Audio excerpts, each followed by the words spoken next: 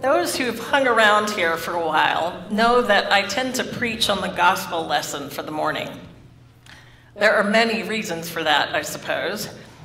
The Gospels are where we learn most directly about Jesus, who is our best teacher about how to love God. That's why our liturgy makes a big deal out of reading from the Gospel. It's announced by a deacon, read from a different location, gets a procession of its own. All these things are meant to say, listen up. What you're about to hear is especially significant. It's Jesus you're about to hear from. So I'm sure that's one reason why I gravitate toward preaching on the gospel text. Maybe it's also habit. And maybe I'm just a sucker for a good story, which I am, and the Gospels are stories about Jesus. But this morning, I'm breaking Sept. St. Paul's words to the Christians in Rome, to the believers in the very heart of the empire, are too rich to pass up. They fairly sing off the page, and I just couldn't ignore them. Last weekend, Heather Stevens led a terrific poetry writing workshop that I was grateful to attend. And one of the things we commented on is that sometimes choosing what you won't say is as important as choosing what you will say. I said that it's a lot like that with preaching, at least for me. You can't say everything, and you can't dig into all the lessons or say everything you want to about just one of them. So this week, I'm narrowing it down to the epistle. I'll get a stab at Jeremiah and the Psalm and Matthew next go-round. One commentator said that there's no way anyone could preach a single sermon on this entire section of Romans, that you could spend a whole year unpacking it. He may be right, but I'm going to give it a go anyway. All of you will have to be judge of whether or not my attempt was misguided. To understand what St. Paul is saying to us this morning, it helps to do a bit of a rewind. Knowing what he said last week, and really throughout his whole letter, helps make sense of what he's saying this morning. Paul had been summing up what he'd said about all that God has done for us in Christ. All the mercy, forgiveness, reconciliation, love that God had given to the believers to whom he was writing. Therefore, he said, because of all that, he said, I urge you to present your bodies as a living sacrifice, holy and acceptable to God. In other words, offer your whole self to God. Paul is describing there the new life in Christ that they have now received. Don't be conformed to this world, but be transformed by the renewing of your minds. And why? So that you may discern what is the will of God, what is good and acceptable and perfect. And then his beautiful metaphor that says we are a single organism, living a life that by definition can only be lived together.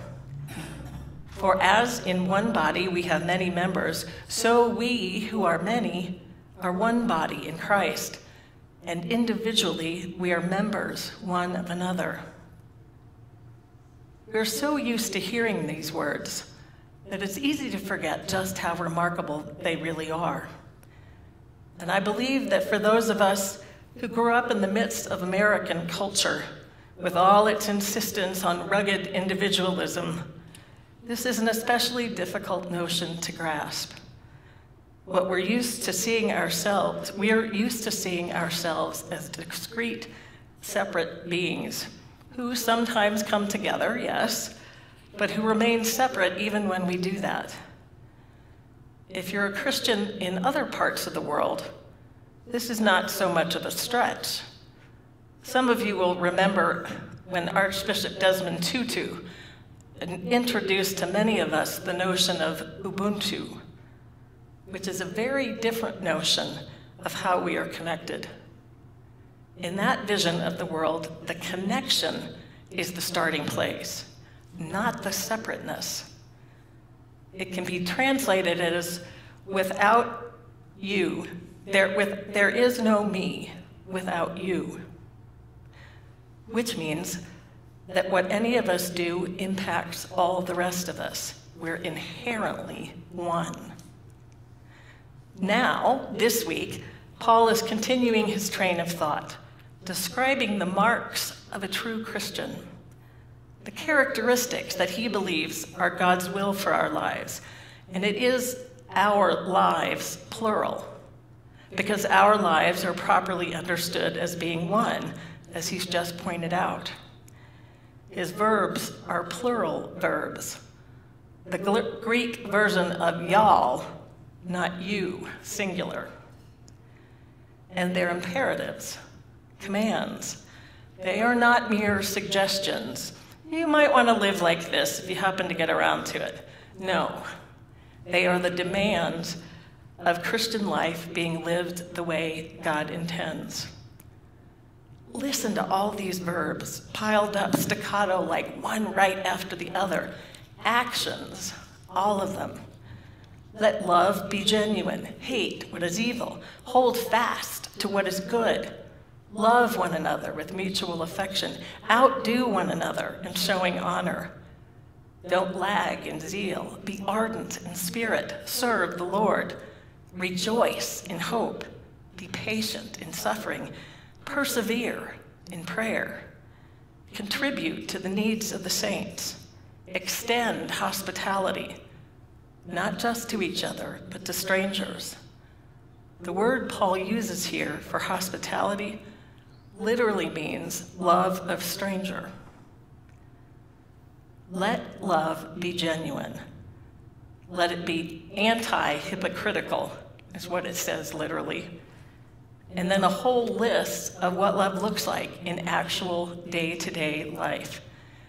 It's as though Paul has created a header called love, and then an entire drop-down menu of how it's made manifest in a community. This kind of genuine love is not something we achieve once, but a virtue we seek that's enacted through daily practice and prayer. We don't talk much about virtues these days, but that's what Paul is describing, a kind of character trait that's built into the warp and woof of who we are, how we live. Instilling virtues involves practice in both senses of the word. Practice, as in an activity, something you do, not just think or feel. And practice, as in it takes practice, takes intentional repetition until it becomes automatic.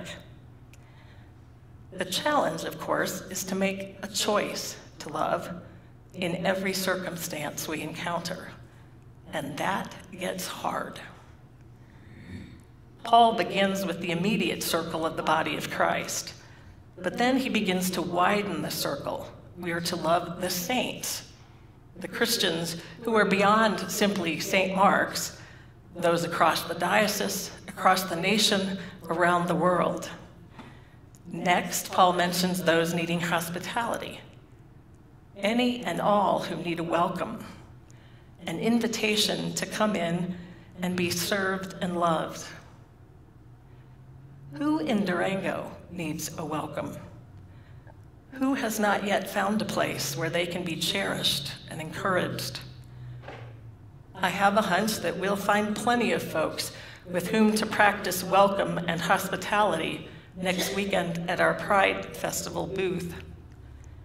And that our pilgrimage to the border in November will have many things to teach us about welcome and hospitality if we keep our hearts and minds open. Next, Paul mentions our enemies, and here we need even more practice. Bless those who oppose you, don't curse them. It's what Jesus himself has taught his disciples. This is perhaps love at its hardest. We don't naturally move toward kindness and openness when we're feeling threatened or challenged or attacked. And that's really Paul's point, isn't it? We don't do it naturally. But in Christ, he says, we are new, transformed people. It's what he's been saying throughout his letter.